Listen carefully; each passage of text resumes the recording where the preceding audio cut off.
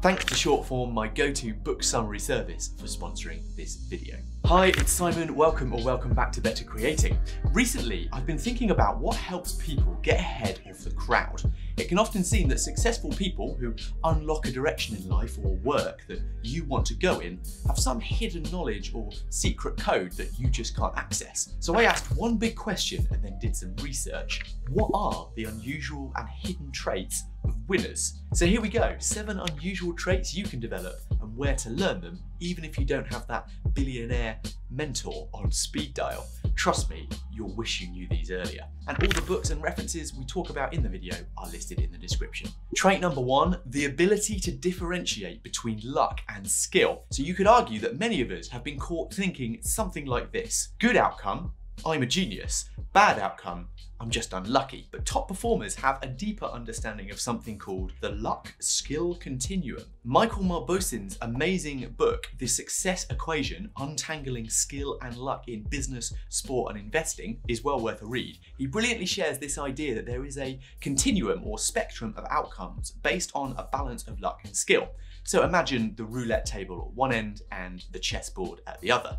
Clearer now, right? Great performers identify where their activities or outcomes sit on that scale and adjust their future actions based on it. Just watch something like Drive to Survive and how the top Formula One teams assess their results and improve on them. A level of data-driven, focused self-reflection is so powerful. Plus, well, it's just good telly, isn't it? Lewis Hamilton, Toto Wolff, I salute you. Number 2, cultivate self-awareness. Well, that just had to follow the last one, right? The most successful people in the world are hyper self-aware. They can identify what Ash Ali and Hassan Kuba call an unfair advantage, an edge you can exploit relative to the world and use to your advantage. Think of it like this: how can you play games in life that favour your unfair advantage over and over again? In other words, don't focus on your weaknesses. Put your energy full tilt into pressing your strengths and you'll get a lot further, a lot faster, in my opinion. I highly recommend adding the unfair advantage to your reading list or reading a summary to see if you want to check it out further. The other obvious place to develop this trait is journaling, and the best place to supercharge your reflection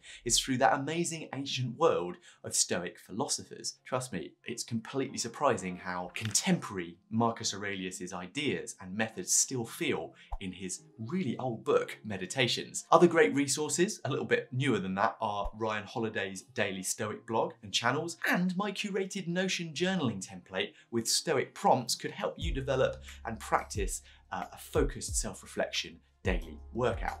Nice, get on it, check it out, and while you're at it, make sure to subscribe to the channel if you haven't for more great tools and tech to build a more productive and creative life. Well, that leads us nicely to trait number 3, focusing on questions, not answers. Top performers in any field always ask great questions, allowing them to gather meaningful and useful insights far more effectively. This can result in rapid growth, helping you more effectively focus your energy, find the best way to do things, and discover amazing opportunities to lead in your field. The Socratic Way of Questioning is a great book to read to help you develop this skill of understanding what the right questions are to ask in the first place. And Tim Ferriss has a piece in Tools of the Titans about asking yourself the hard questions. It's worth a go. In fact, today's sponsor Shortform have created an interactive questionnaire for doing just that. So Shortform is a kind of super-powered non-fiction book summary tool, and I'm using it a lot these days, particularly for researching videos like this. First off, the app is not intended as a replacement for reading books, but I've loved using it to read a condensed view of a book so that I have a clearer overview before I read it in full. I've also found Shortform to be a great way to recap the key ideas from one I read a while ago. Their summary of Tools of the Titans is a fantastic example. There's always a one-pager covering the main ideas of the whole book,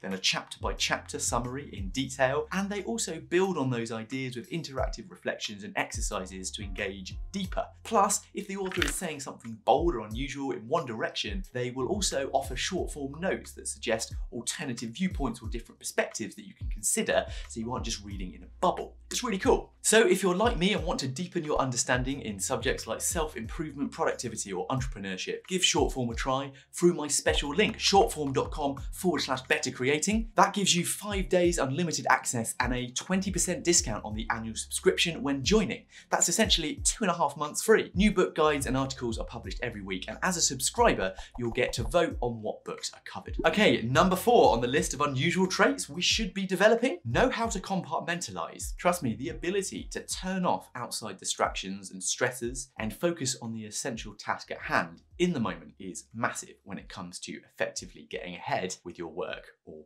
play. Learn this and you'll find you'll cover much more ground with much less effort. I highly recommend a read of Greg McKeown's book, Essentialism and Effortless, his newest one, for a more detailed dive into this subject matter. And I'm a huge fan of The One Thing by Gary Keller, a great read on how to focus on what you should be doing each day. Now, a more practical tool I use when compartmentalizing is using a second brain system that helps me let go of the other worries and commitments in my life, because I know that in that system they're being recorded, planned for, or automated to come back to me. Now, a system like this, I use Notion, allows you to switch off from the efforts of holding everything at once and get present and active on the one thing that really matters to move things forward. If you're new here, check out my Notion playlist on how I'm using Notion to build systems like this, as well as my templates that are available on Gumroad. Trait number 5 is being a great storyteller, not a salesperson. I listened to a great interview on Stephen Bartlett's brilliant podcast, The Diary of a CEO, last week, and he was talking to the author Daniel Pink, and they talked about the power of storytelling as something at the heart of success and effectiveness in today's world. Pink's book, To Sell is Human, suggests we are all in sales now, whether we choose to be or not. What do you think about this bold statement? If you think about it, we all go through some act of selling most days, convincing a person of our ideas, putting ourselves forward for work or jobs, advertising our services, and so on. But the people who are truly effective at this understand that selling is really just bad storytelling. As Bartlett clarified in the interview, tell stories until people get uncomfortable enough that they feel they need it. If you have something at the end that can improve people's lives, then you become a business person as well as a storyteller.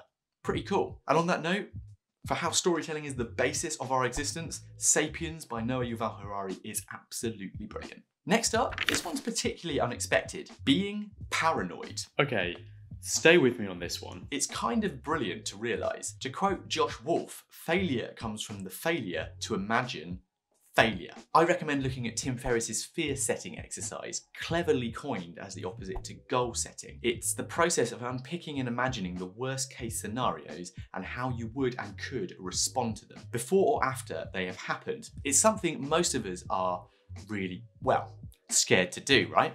Well, that's probably why you should start. It's got me through some challenging situations and made some great things happen in the last year. Links in the description, plus there is a fear setting template page in that Notion journaling template I mentioned before. But if you want to get good at goal setting, 2 great places to start are Goals by Brian Tracy and The 10X Rule by Grant Cardone. Okay, this is a big one. Great performers understand strategy and influence, and at the same time, they act despite the likelihood of failure. Okay, that's 2, but I like the number 7. So, in general, it's relatively easy to develop a strategy for your goals. It is much harder, though, to develop the strategy and influence people to execute against those goals effectively. Because let's face it, a leader who doesn't affect anyone is really just the person in charge. When you can do both, you can accomplish literally anything. A great place to start thinking about these ideas is John Maxwell's book on leadership, The 21 Irrefutable Laws of Leadership. Well,